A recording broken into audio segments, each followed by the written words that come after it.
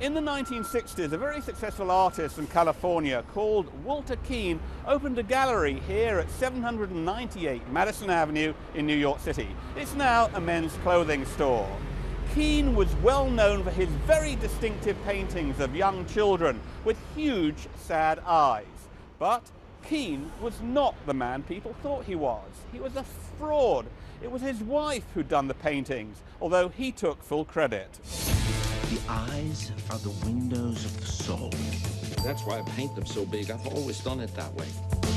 Why are you lying?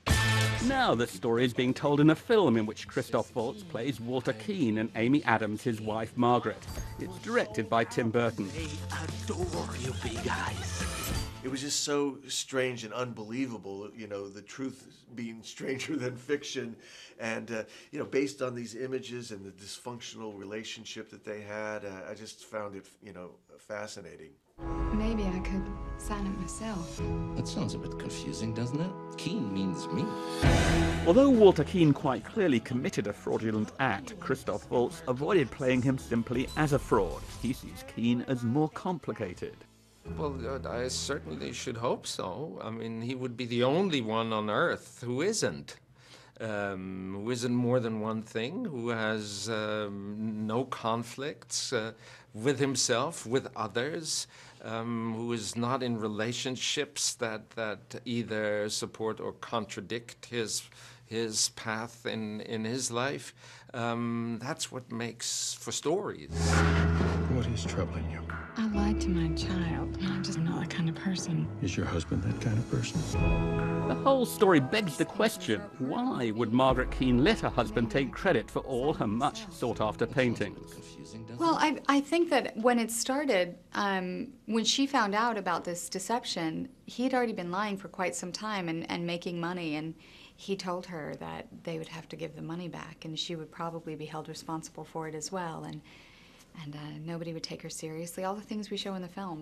He sells paintings, and he sells pictures of the paintings, and he sells postcards of pictures of the paintings. Do you think for you it was a bit of a creative departure, this work? Because you do hew to reality most of the time, and in a lot of your other films you move towards fantasy, don't you?